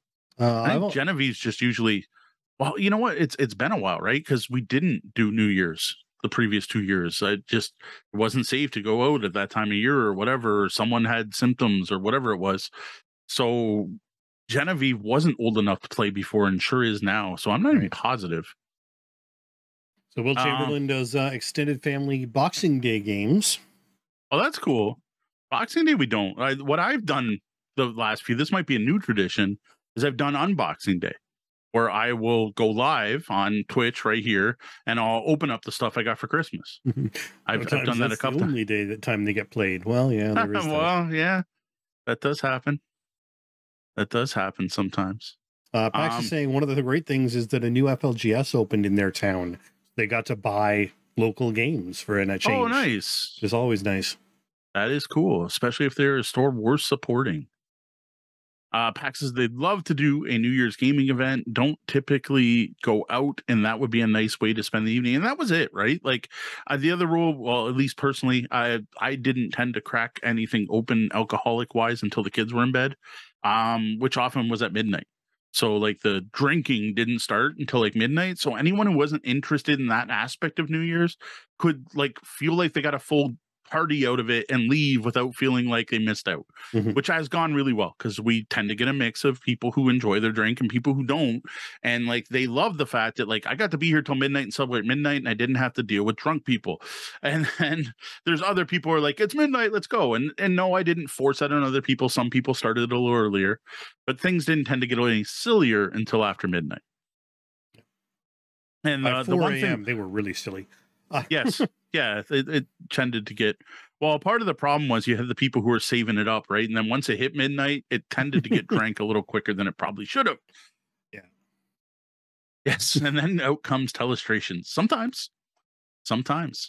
Oh, we usually went until the sun came up, and sometimes longer, like noon the next day. Yeah. What was awesome is, again, because of COVID, like, my kids were just starting to stay up with us. And it was awesome because, like, my daughter was teaching people how to play Ghost Fight and Treasure Hunters, and she taught a group to play Hogwarts Battle, which was really cool. And she was loving it. Yep. And then COVID. And yeah, so like, it ruined all the fun. Oh, and we just lost a Mo. Oh, we're back. Okay, you froze for a second there. Yeah, I finally have the 12-player party pack. Mm-hmm. And we have the 80s, 90s. See, we'd have 80s, 90s for New Year's Eve. 80s, 90s, 12-player. 12-player, 3 a.m. Telestrations. Oh, Telestration's still a great game. Yep. Yeah, I don't know if I'll do the unboxing day thing. What I'm not looking forward to, and you Target, there's a flipping sale starting on Christmas Day. Oh. And I'm like, we may need to spend some time working because that's what pays the dang bills. I'm like, who launches a big board game sale on Christmas Day? That's crazy. So I don't know. We may just ignore it, but that's not very financially responsible to do that. Yeah. But at the same time, like, I know. That's like, brutal. And what is that for all the people who didn't get what they wanted? Go shopping? That's probably how I'll promote it. Didn't get what you wanted under the tree. Check out the, I don't even know. Deanna told me what it was. It was like, whatever, $50 off or save 50%, buy one, get 150. It was something like that. That's crazy. But anyway. All right. I could definitely use some coffee. Just finished mine. So this was my timer. This was like a sand timer for our board game tonight. I should start using that. I don't know if that would work. No, I don't drink coffee regularly enough. I've had a lot of coffee today, which is probably why I'm just like going. Let's come on. It's the holidays. There we go. You go with that or ask. Go. I have notes somewhere to say stuff here. Sean's going to have to go with it because I think I closed them. A couple of fresh cups of coffee. There you go. So what I was thinking for the rest of the show, that we've already been basically kind of doing this as we go along, is let's answer some questions from the chat. It's an AMA, I guess, but you know what? More so than usual, I don't care if it's gaming related. I'm up for anything. Quick and easy questions best. I don't want to deep dive anything tonight. I don't want a big philosophical debate over something. Sorry, Roger. I don't want to talk about whether we should house rule or not. I just want to talk about. We could talk there. See, Roger, there is big philosophical question. I totally called that. You're lagged, so you probably haven't heard me say this yet, but I totally called it. I apologize to you for a reason. We'll do this. I'll talk about that. That one's not terrible, but but I'm just amused that there is the big question we got from Roger. It's medium sized. Fair. So can a game be too pretty? Is Roger's question. Can the art detract from the gameplay? And the one game comes to mind being Pret-a-Porter, which you guys haven't played, or you played once? Yeah, you have. No, we played it, and I can see it. The art can be distracting. The iconography, despite I'm pretty sure it's an Ian O'Toole design, is not the best compared to some of his other stuff. And there's just too many. There's icons that are unneeded. Like it walks you through these 4 phases, and they show them on the edge, and it just the board is very busy. This happens a lot to me with card games. I complain about this with card games a lot, part of it being because of my aging eyes, but a great example of it, sorry, Mark, is Aldabas. Yep. The art that is prominent on the cards is probably the least important aspect of what's on those cards. No Ian on Pret, by the way. What's that? No Ian on Pret-a-Porter. No E. Ian. Oh, Ian. Oh, okay, it wasn't Ian. Oh, nope. Ian O'Toole. Wow. The last time I was at an event, Ian was there, and we were talking about how many copies of Pret-a-Porter the place had, and Roger picked up one, and I picked up one. So my neurodivergent brain was connecting it to the wrong Ian, even though I know I just mentioned it. And no, I'm not diagnosed as that, but you know, every time I see someone who's like, "Oh, AD and AH brains work this way," I'm like, that's how that works. That's how we got to that. I'm like, Ian, yeah, I got Pret-a-Porter off Ian. What are you talking about? And so did Roger. Someone else that was at the Cal, I think, that was at the event was talking about it. I think I haven't played Pret-a-Porter, so I can't comment on that one. But absolutely on card games, it just gets to the point where you're just trying to. You should be able to glance at your hand and know what's going on. Yes. Not glance at your hand and spread the cards and flip back and forth and try and figure out what's going on. And I don't mean the text part. Like, yeah, there are games where the text makes you do that. But when you're just looking at the iconography on the card, you should be able to glance and go. Boba Mahjong, I showed you the other day. Yeah. Why are the suit symbols in the top corner like the smallest thing on the card? They're like this big. I now get that they're also color coded. But if you have an issue with color blindness, I don't don't think those are colorblind friendly cards based on the colors they're using, like a pale green and a pale pinkish red. I would guess not. I'm guessing that's gray and gray to some people. Yeah, I would have and to then throw it in the also list. with card design, the wild card. You pointed it out that it only says it on one side of the card. Yeah, even the way though the I was cards having are it, fully reversible. Yeah, the way I had my cards spread, I didn't know it was a wild card because the wild card was hidden on the bottom. Yeah, Aldebass though is the biggest one. That, like lately, I'm trying to teach this game, and all people focus on is the color of the door and the knocker that's on there. And yes, the knocker is an indication of what suit it is, but really the data you need is in the top corner and in the bottom for what the card does. The only reason the color on the door matters is you can't put matching colors together. That's the only rule you need to know. Yep. Why is the color of the door the most prominent thing? Now, I will admit with the expansion, there is a reason to collect colors of cards. So it matters a little bit more. But the core game, there's no reason for the most prominent thing on that card to be something that's a minor part of the game. Yep. No, absolutely. So yes, it can definitely happen.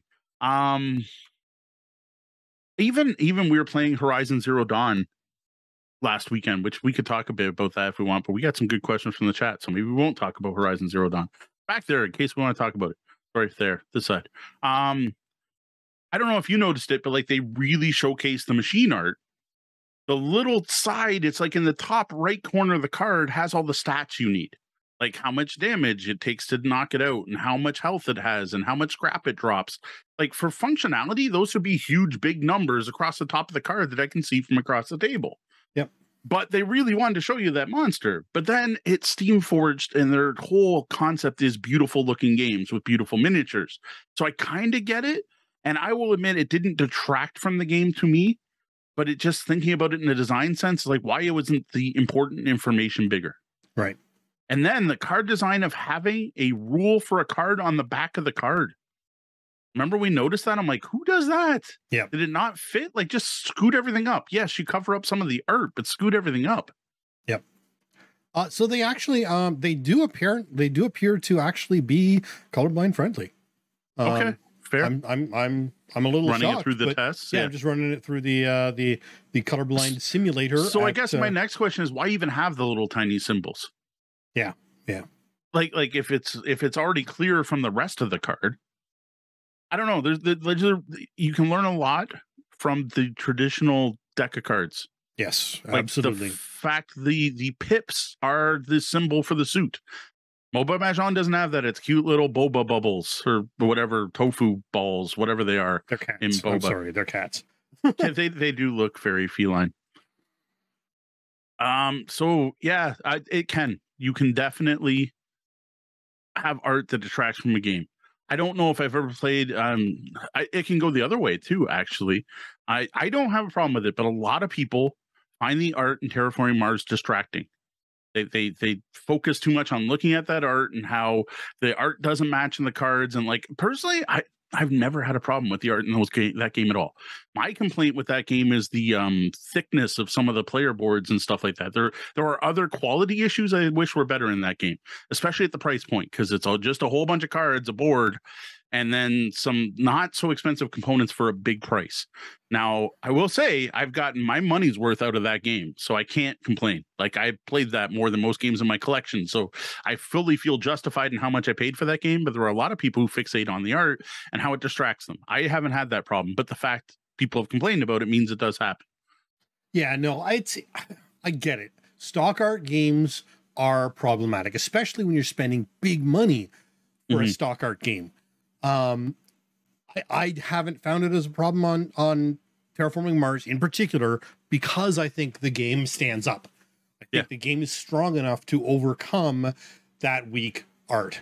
But there are other games out there that I have seen where it's like, no, I cannot get behind this game because you have gone to and used really cheap stock art. Yeah. So yeah, definitely. Art, I hate to say it, like honestly, like being a hobby board gamer that owns lots of flipping games, I should be able to say that mechanics trump everything, but it's not true. Like art and design and card design can totally make or break a game. Like, I wish you could be like, nope, game's great. Doesn't matter what it looks like. That's not true. Like, you look at some rethemes, and that's definitely a thing as well. It just it makes a big difference.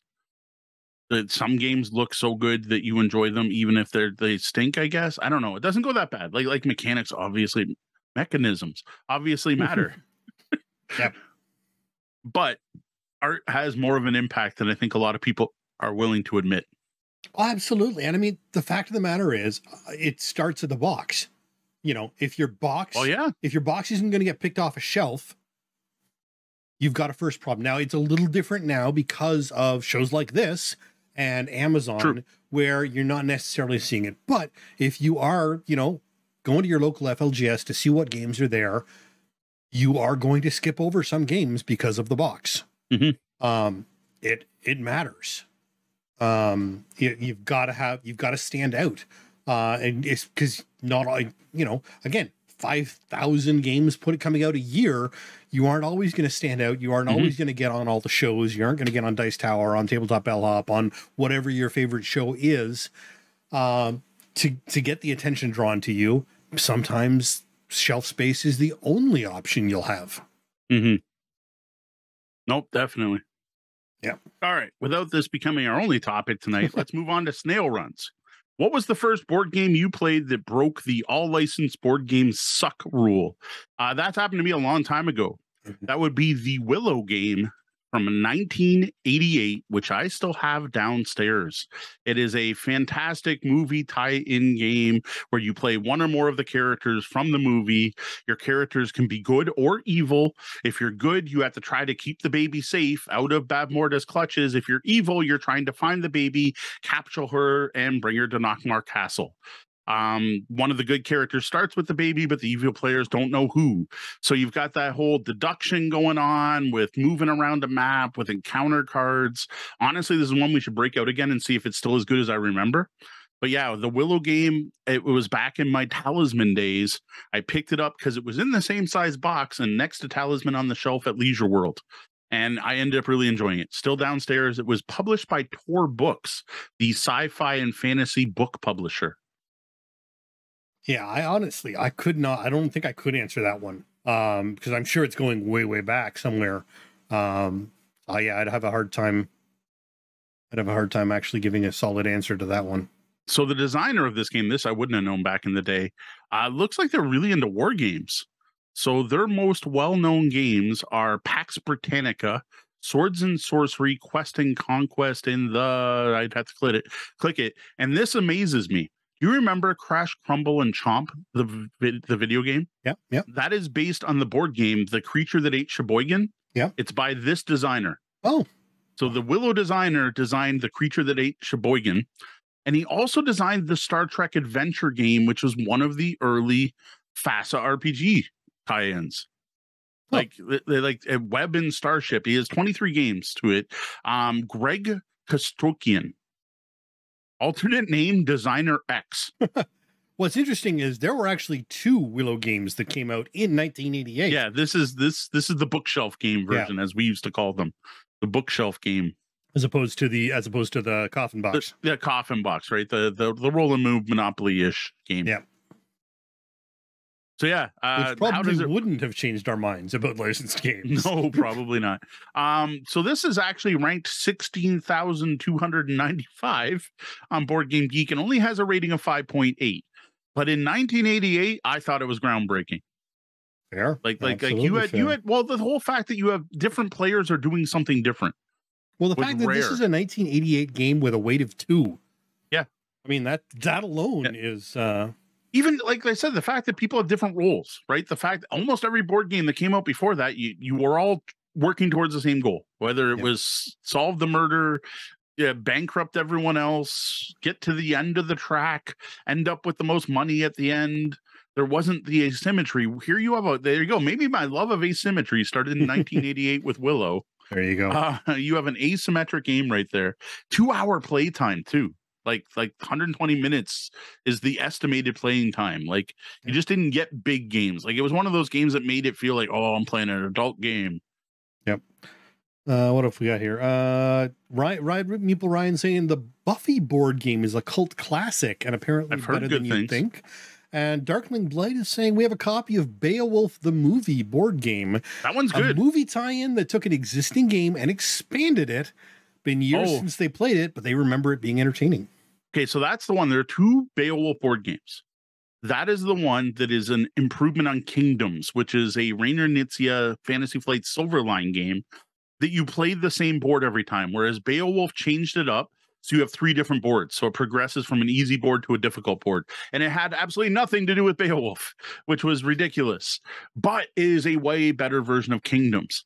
What I like is there was another Beowulf game that was a competitive one that was fantastic, where you were going through the actual journey and having to like spend resources. And it was based on one of the what's credited as one of the first cooperative board games, which was the original Lord of the Rings board game. And it's based on that mechanism, but it was better than Lord of the Rings. Now, I will admit, I did eventually sell that one. I do still have the Kingdoms version downstairs. Now I'm going to see which. I'm guessing Beowulf the movie is probably Beowulf the movie board game is the Kingdoms reimplementation. What's the other one? That's what I'm trying to find. There's a bunch. Like there's a lot of different Beowulf. Beowulf the Legend. Let me see. Let me see the game. Yeah, Beowulf the Legend is the other one that actually came out before it, where you're traversing down a path, having to spend resources to progress. Anyone who's played the Lord of the Rings cooperative game, it's this. Like this is an improved version on it, in my opinion. It doesn't say re-implements, but like I think there's a logical progression here. Right. Again, they're both Knizia, but every Knizia game, there's math involved. Yes, you're not not trying to play cards in numeric order in this one. Well, there you go. So it's not like all those games. There have been, you know what? Like even back in the day, there was that Jedi Sarlacc's Pit game that had the 3D skiff. Yep. And you rolled to move and you pushed the oh my God, I can't remember. Gamorreans. There we go. I was gonna have to give up my Star Wars cred for a minute there. You'd actually push the Gamorreans off and they'd fall into the Starlock pit. I quickly learned you don't buy those long, thin boxes. Yep. Anything that wasn't in a long, thin box tended to be pretty good. And so Star Wars Return of the Jedi, Battle at Sarlacc's Pit. Yes. 1983, although it's rated a 5.1 right now. That's only one below Willow. But back in the day, that was a great game. Like I enjoyed it. I don't know if I'd still enjoy it. I wish I still had it, but it ended up getting damaged. It got water damaged in our basement, and you needed the cardboard. It was one of those back in the day. Then that was when like you could get the Bespin play set and the Sandcrawler play set and all that stuff that was cardboard, right? Which is all worth a fortune now because the cardboard got wet or got everyone moist had or theirs everyone damaged. lost theirs, right? And that was that time period, and that's when that game was one that picked because my parents made me keep all my toys in the basement, and it was not a finished basement. It was this wooden shelving my grandfather had made, and depending on where things were, how close they were to the window and stuff didn't always last. Yep. Whereas all my stuff that my mom got and kept for me ended up getting like moldy. It was that mildew? Oh, the mildew was the Yep. All right. So I saw Deanna was talking about this. She was thinking Battlestar Galactica. That was definitely one that was a great example of a fantastic licensed game. That the most interesting one for me for that was Alex Belden taught us that at the Knights of Columbus back when I was like first started the WGR. And I don't know what happened to Alex. I hope you're still out there somewhere still gaming because Alex was awesome. Really great game teacher. Really enjoyed hanging out with him. But neither Deanna and I had seen the modern series. We had seen the original. I love the original. I still love the original. That's still some of my favorite TV. I have the complete series downstairs. I love the original. Though it kind of falls apart near the end, especially when you get to Battlestar 1984. But I love the original. Be fair, the new one kind of falls apart at the end too. But in a very different way, though. Very different way. And we played it, and I'm like, this is great, but I have no idea what all this is or who this is. And honestly, the best part about that is it didn't break because of that, because no one tried to play the characters because no one knew who they were. Which is, again, I'm not going to rant about it. I ranted about it on Twitter a couple weeks back and got lots of interaction. I no longer play that game because it's broken too many times. I'm like, I need a 2-hour prep to play the game so we don't mess it up. Right. And then Deanna's mentioning Labyrinth, which proves it's not just that we've moved into a paradise where licensed games are now inherently good. Oh my God, that game was so bad. Like, I thought it would have some redeeming factor. And then I read the rules and I'm like, hey, there's skill checks with different sized dice. It's almost like Savage World. No, it was just terrible. And the fact that when I opened it, the board split in two. Like all I did was open it. Like, I opened the box and the board was in two pieces. Miniatures are still awesome. Yep. Game was terrible, like absolutely terrible. Ryan's asking, Sons of Anarchy any good as a licensed game? Yes, actually, it's fantastic. The problem is the theme. I can't sell anyone on that theme. Like you were playing bikers running drugs and guns.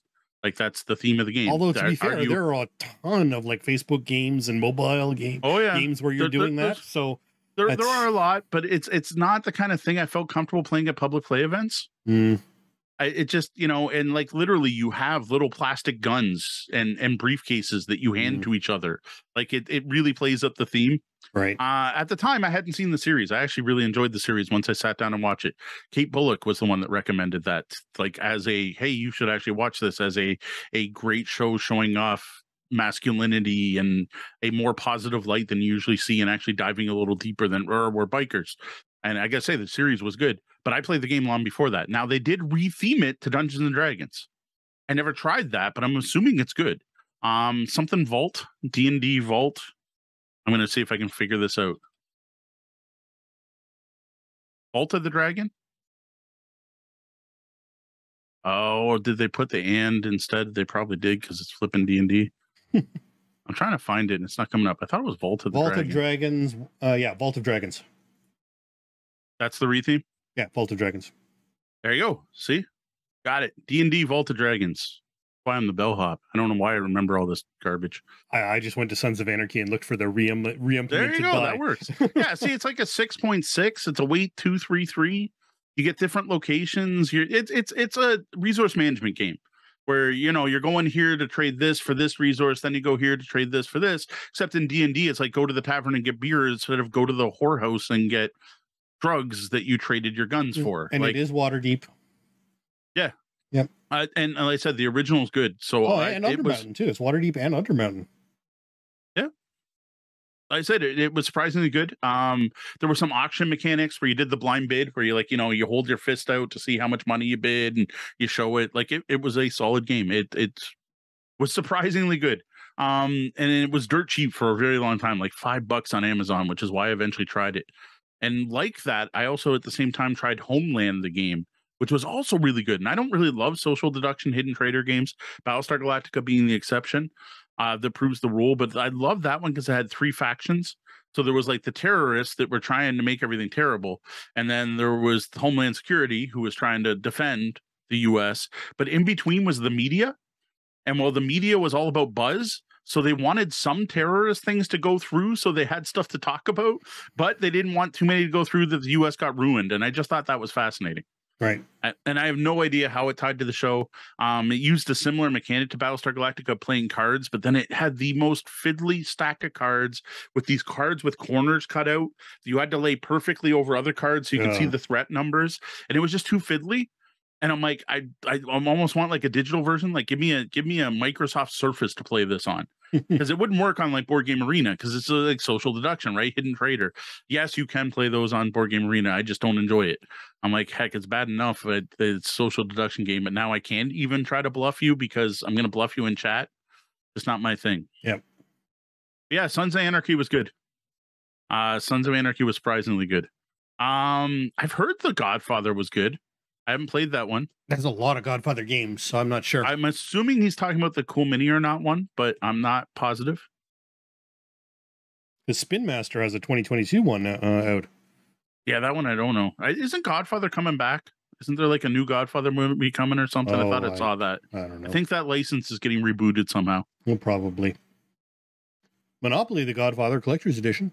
Yeah, sure. Of course. The Godfather trivia game. I have not tried the Cool Mini or not. I do have Nothing Personal, which felt like a Godfather game. So Godfather Corleone's Empire was the Simon. Yeah, that's one. It's supposed to be really good, but it looks like they overproduced it. It's supposed to be pretty good. Weight 2 plus 2.64. Supposedly it's got some ties to like Blood Rage style of games, so I don't know. I know it's over the top. Ryan's saying the Godfather game he picked up is a few years old, used dice and meeples on a track. Oh, meeples on a That's track. That's definitely not going to be CMON then. No, I'm not sure then. Sure that wasn't nothing personal? Square Box is the CMON one, but I think Nothing Personal had meeples. It very much feels like a Godfather game. It was designed by Tom Vassell. It was the one game he published and then decided he would never publish a game again. Well, it could be Godfather A New Dawn 2016 from IDW. Oh, IDW. Sorry, IDW, but you are part of the reason people think licensed games aren't great. Did not love your Walking Dead games. Yeah, I'm seeing Meeple. I'm seeing a track. This is almost certainly the one. It's a square box. The Godfather, A New Dawn by IDW, rated a 6.5 with a weight of 2.0. Which isn't terrible. To be honest, that's about IDW weight. Yeah, IDW would be TMNT. They've got the license. That's the one. That game was okay, but it needed more. Like it's one of those games. We've got the retail version. I mean, if we had backed the Kickstarter, I probably would have liked it. Fair. Like you have 4 scenarios where you're just like fighting Foot Clan in an alley, and then you eventually fight. I think it was Bebop. It was only one of the 2, and that's the whole box. Oh wow! And like there was an expansion pack where you could get April, but all it let you do is swap a turtle out for April, and there was an expansion box where you could get Splinter. Now I know they put out more games after. They put out a follow-up. It had a fantastic dice mechanic and had one of the best cooperative things where you made a string of dice for your actions. And the dice on the far left, your player on the left got to use, and the dice on your far right on the other side, which was just really cool. How dare they? It was something like that. It wasn't well managed, is what Ryan's saying. Premium pricing on the retail follow-up games. Yeah, it wasn't cheap. I don't remember if I kept that. I honestly don't. It might still be downstairs. There's something I want from our listeners for the new year. Make a list of games I need to show Sean, so he has like the background of like the last time he was down, last SeanCon when we were like played Dominion, get some of those classics in. No, it's true. Like the dice sharing mechanism was fantastic. I thought that was really cool. Like that made it feel like Turtles, right? It was like, hey, take my whatever, use my wheels. Yep. I don't know, Sean, have you played Carcassonne? Digitally, I know. Yeah. I'm like, at least digitally, but I think he played that back, AFC events and stuff. Caverna has just come out on BGA. Yep. We need to play Power Grid with Sean at some point, but I got to relearn the rules, and I'll play it. I'll be like, oh my God, this game's amazing. I remember why it was my favorite game. We need to play more often. And then we won't. And then you and D can play. And because I'm 7 years. That's one where I know I should play it, but I also have a strong feeling that it's just not my type of thing. We'll see. I'm not a fan of auctions. You're a fan of auctions. I'm not a fan of auctions. Yeah. So I don't know. We'll see. Auction's only part of it. Oh, there we go. D wants to play Caverna so she can get our ELO rating high enough to enter tournaments. Yes, that is what Deanna does now. Deanna now like kicks people's butts on tournaments and BGA. We've been told never to play Castles of Burgundy against her again, and we were already losing pretty regularly against her. So I don't think we need to. Didn't Sean Hamilton was the challenge, if I remember correctly? Sean tended to win. Him and D were the ones that were kicking the most butt there. There was a patch where I was doing really well, but then I think other people figured out my strategy or something. So again, I haven't played that. Actually rated 8.3. Yeah, but I think that's with all the stuff. Like, I think it's just not the retail box. Oh, yeah, you're down top 200 on Castles. Still probably way better than us. Yeah, exactly. This is probably an answer for Tech that he hasn't asked. Yes, I still have a ton of games to sell. Like, I've been talking about it since, January? Got to happen at some point. 30 games simultaneously to earn a badge. That's overkill. See, that's right. Sean didn't get that one at one point. The game today is Tinner's Trail. Oh, I've heard that's good. That's a modern one. I've heard good things. I'm trying to see what all the games. So what else has come out recently? Did we miss anything from the chat? If you did, please repeat it. I'm just looking to see if we missed any other question. A bunch of stuff came in. Not seeing, so. Do we have any other question? If not, we'll probably call it at 11:30. Oh, speaking of Kingdoms, Kingdoms came out on BGA this week. Oh, see, I like Kingdoms. Kingdoms actually, it's Nizia. It's math. You're building a grid of numbers and then adding them up and subtracting them to see who gets points. Like, it's where you put your castle, and your castles can be multipliers. So it's literally, you're going to add the row and the column and multiply it by the castle level to get your points. And everyone's drafting tiles. And of course, there's negatives and stuff. And you can put like a mountain to block off a castle. But it's really good. Like, I for what it is, it's really good. No, I have not played Last Will. Let's see what else we got. We had Dinner in Paris came out this month on BGA. Don't know that one at all. Worldwide Tennis. My first Castle Panic. Truces. See, there's something Sean needs to play. Star Trek Panic, because I need to play it again. There you go. Knowing that it's a much more epic game, we thought it was going to be light and silly, and it's not. Art Thief. It's a lot of games for 1 week. No, this is the month. This is their the month. Games of December.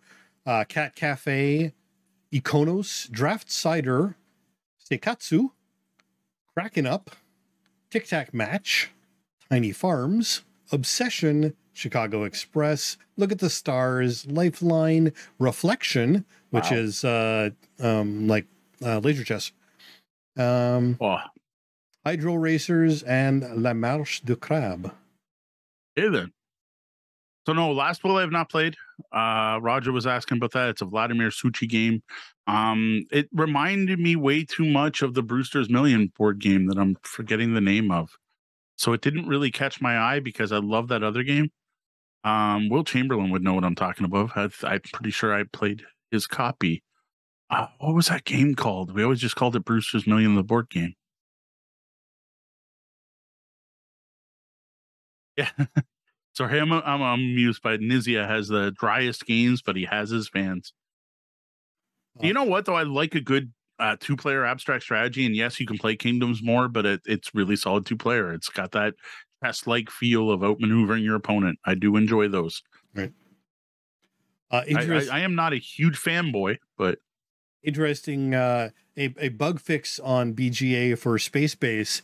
One of the cards, Glen 1817-C, was incorrectly configured to require 2 cubes in 4 and 5 player games, and nobody commented and told anyone because it should require 4 cubes, of course, for the 4 and 5 player games. No one reported the 2 cube discount on that card. Okay, everyone's saying Last Will is the Brewster's Millions board game, but I swear there was one or older than that. Like on Czech Games Edition, it says the Brewster's Millions board game. Oh, what is that game called? Maybe it is Last Will. Maybe I have played it. Last Will was 2011. I mean, it goes back quite a ways. Yeah, maybe. Maybe that's the one.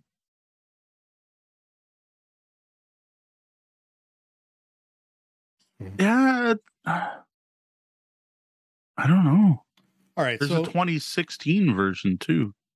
I'm a little confused. Maybe it was Last Will. I'm trying to find, like, is there old covers? Because that cover I don't recognize at all. Yeah, and I don't recognize these little top hats.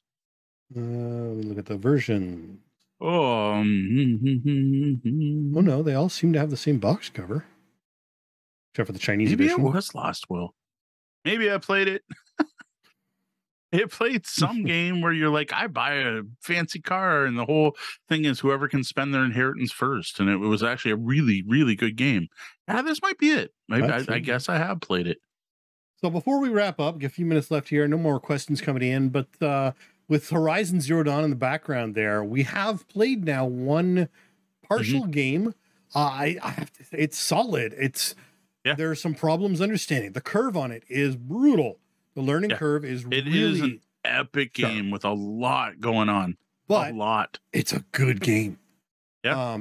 It's really solid. We played extreme. We had our problems because again the rule book isn't great. It's all there, but it's not all that well laid out.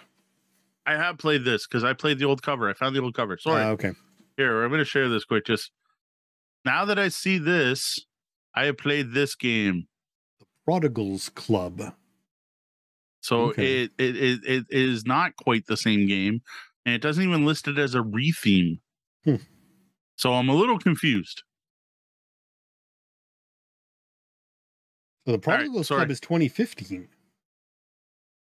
Oh, maybe I played Last Will and not Prodigals Club. Lose Now I'm votes, your confused. friends, and possessions in this game of reverse Oh, expectations. you know what I should do? There's a flippin' log play. Oh, there I have you not go. played the Prodigals Club. Let me check last. I'm on Board Game Geek. Come on. How did I not think to look at my plays? But yeah, Yes, I have played Last Will. I like Last Will. Last Will's really good. It's Brewster's Millions, the board game. there we Sorry, go. Roger. Yes, I don't own it though. Will But yeah, Chamberlain did. I don't know if he still does. Horizon Dawn, great game. Is it overpriced? Possibly. Yeah. It's a very expensive game because of the miniatures, and the miniatures are great.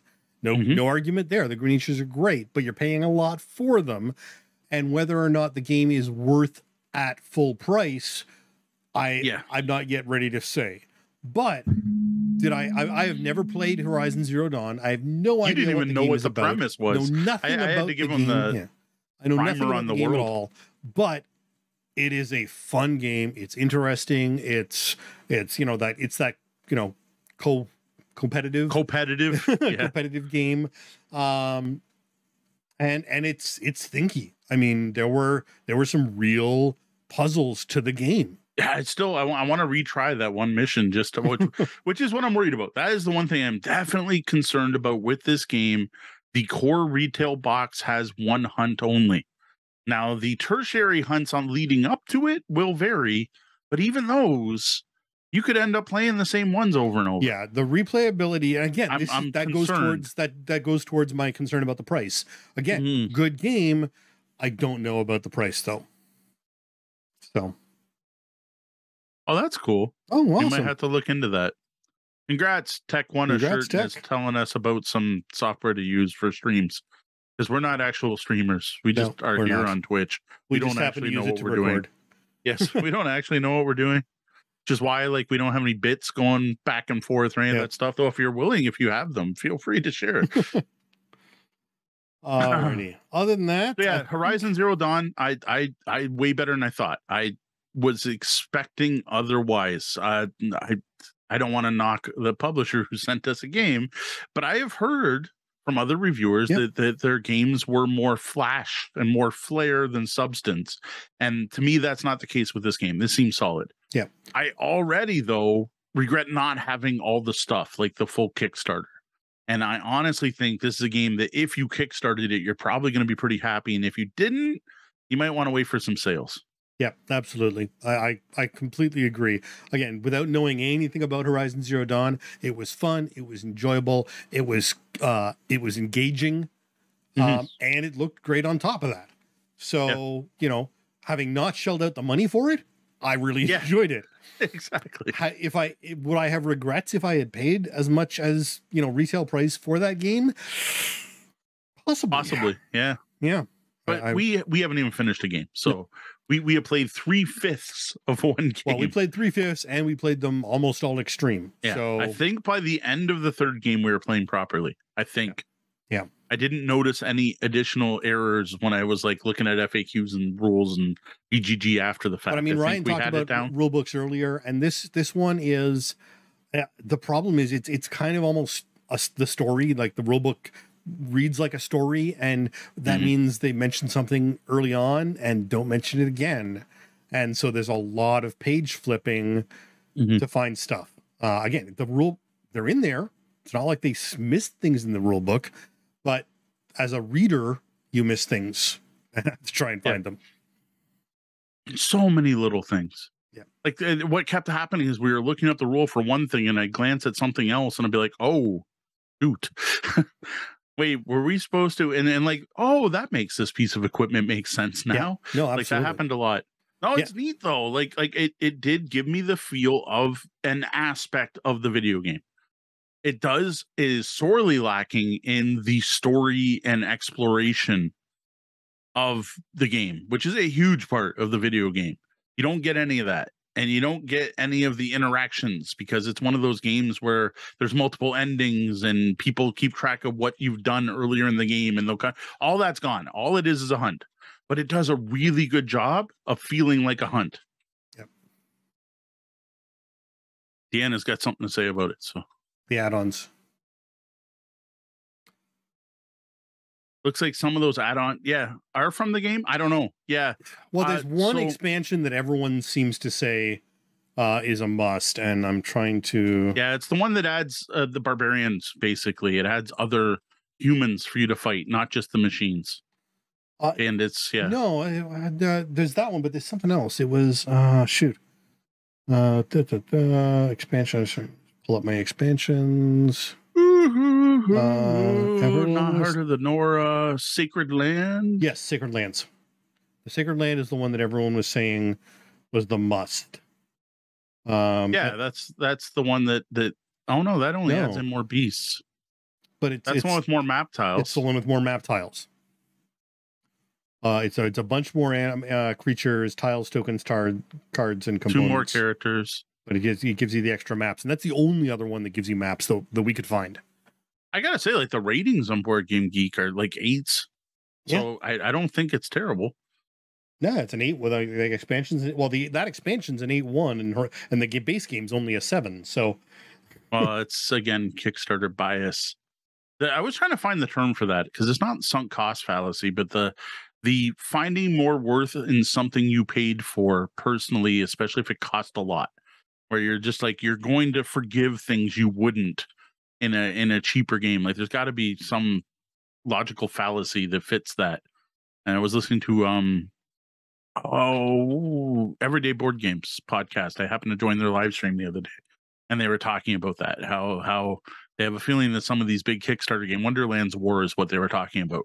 And they're like, it's a little simple, and there's this and this. And I think a lot of people giving it those high ratings are trying to justify their own purchase. They're like, well, yeah, look, it's an 8.7. I gave it a 10. Of course I feel happy about spending my $500.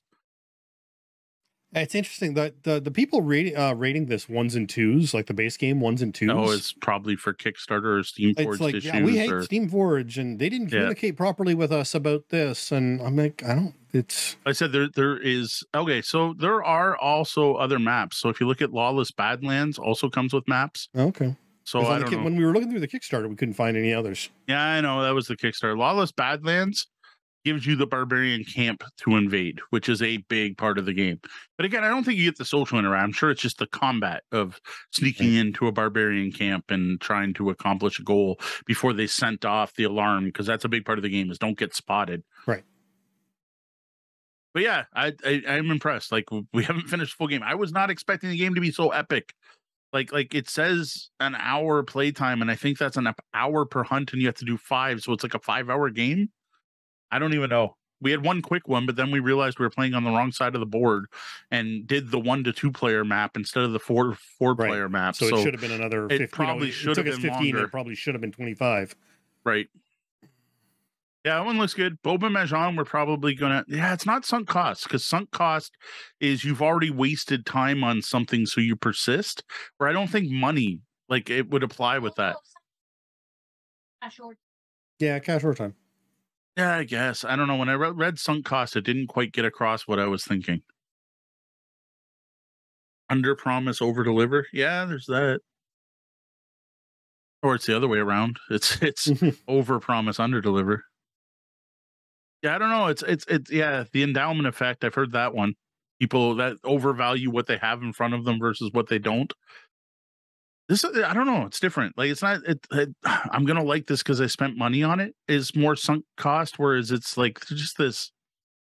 You're trying to justify your own purchase by enjoying it more than you actually are. The endowment effect describes a circumstance in which an individual places a higher value on an object that they already own than the value they would place on the same object if they didn't own it.